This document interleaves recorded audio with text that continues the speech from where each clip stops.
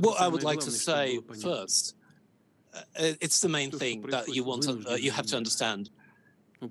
What is happening? It's something that we were not given any other chances to act otherwise.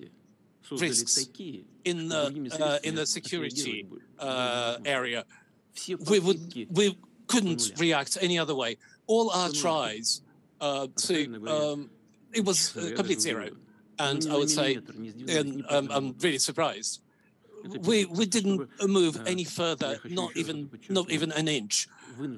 I want to underline and emphasize that this is not what was basically. It was we had to do it because the risks were really serious for the whole existence of our country.